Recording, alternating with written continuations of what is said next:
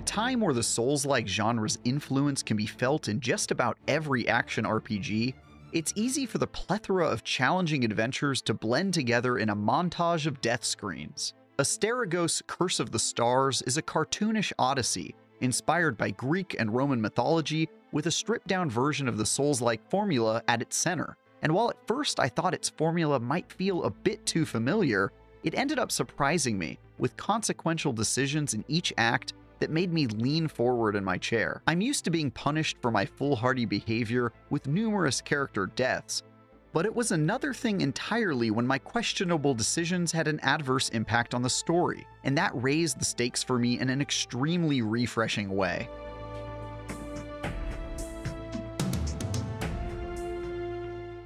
Upon first look, I felt a sense of déjà vu with Asterigos' simple hack-and-slash combat that had me dodge rolling and drinking potions as I fought my way through each area and boss. Similarly, its Greek and Roman mythology-inspired world and cartoony art style reminded me a whole lot of last year's Immortals Phoenix Rising. That's not to say that Asterigos doesn't carve its own path. It clearly goes out of its way to be more accessible than typical Souls-like games, thanks to things like multiple difficulty options, resources you get to keep even after dying, and more. It also tells a fantasy story set in a larger-than-life world of gods and monsters that feels quite unique so far. But with the embarrassment of riches currently available when it comes to action RPGs, I still couldn't help but struggle to find what set Asterigos apart, at least in the beginning. But that differentiator smacked me right in the face when I discovered that many chapters present major decisions that have a serious impact on the story in the long run.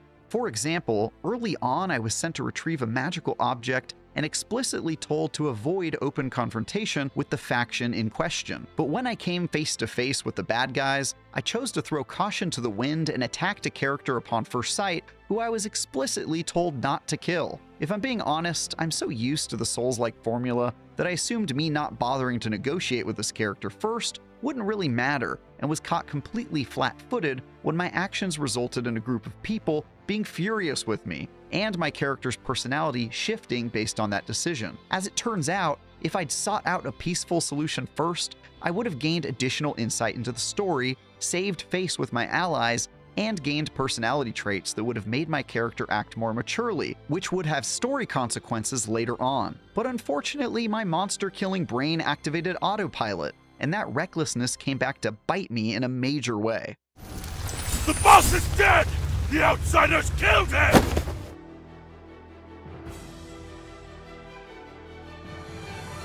The fact that Asterigos allows you to make enormous mistakes that impact my character's personality and eventually the story was a game changer for me. And after getting slapped on the wrist by several NPCs for being a bloodthirsty killer, I approached future missions with greater care. It was no longer just about fighting my way through each area and killing everything in sight. Now I kept a close eye on my journal and paid very close attention to which characters I was aligning myself with and which I was making enemies of, in hopes that I would at least see future mistakes coming. And honestly, part of me just wanted to intentionally do the opposite of what my quest givers were asking of me, just to see what would happen. Either way, it made things much more interesting than your average fight to the boss, kill the boss, then report back formula I've become so accustomed to. Are there still things Asterigos could do better? Absolutely. The controls are a bit wonky, animations are stiff and unpolished, and combat gets pretty repetitive after just a short time with it. But the high stakes with which the story and your decisions are handled goes a long way to redeeming many of those rough edges.